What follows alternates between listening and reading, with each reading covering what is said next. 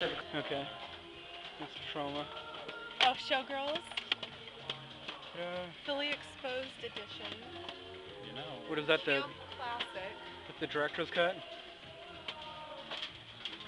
Are there like outtakes which are X-rated or something, or what? You know what? I think so. Yeah, I don't really know, but if it's, I think this is another cut. This is another edit. Okay. So, my scene where they have me crawling naked on the bars, probably more of that. Beautiful. Let's get more of that. Yeah. Yeah, they cut one of my totally nude dances out. Oh, why?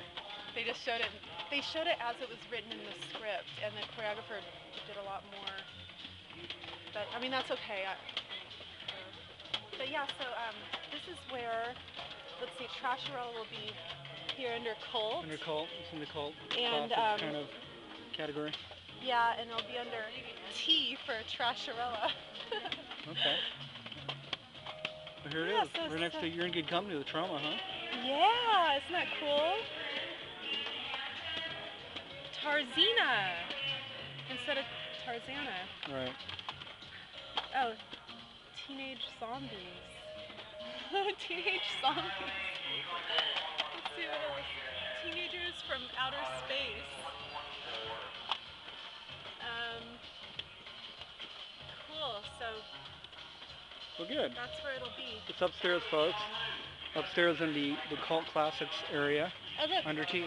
Here's this guy Toxic from Toxic Adventure. I met him at That's the all-time classic. Yeah. I met that guy, right? Was that at that showing that you're telling us about? No, I have a picture with him from AFM. Okay. AFM with Count Smokula, who's in the movie. Right, the villain guy. Yeah, he plays the Hollywood vampire.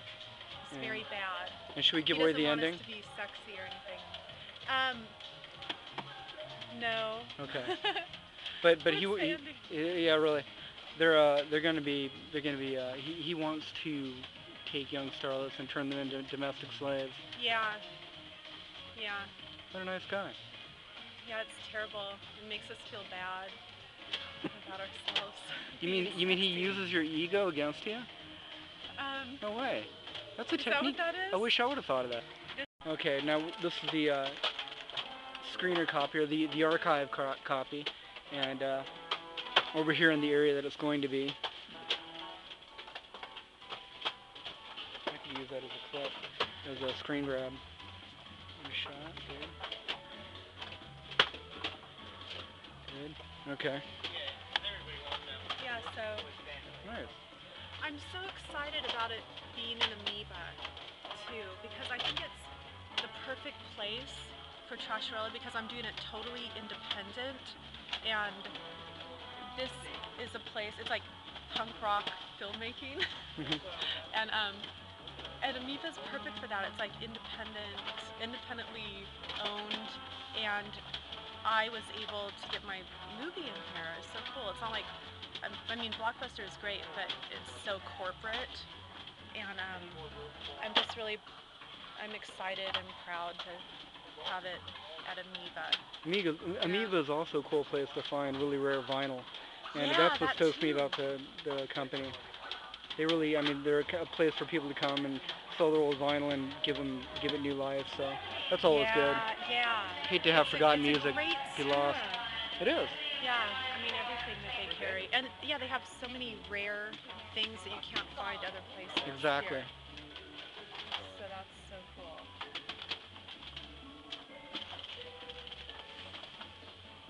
Good. For Gloria can give us 5 Okay. minutes either way, but Yeah, like 5. Well, Okay. you know what I mean. I'll condense it.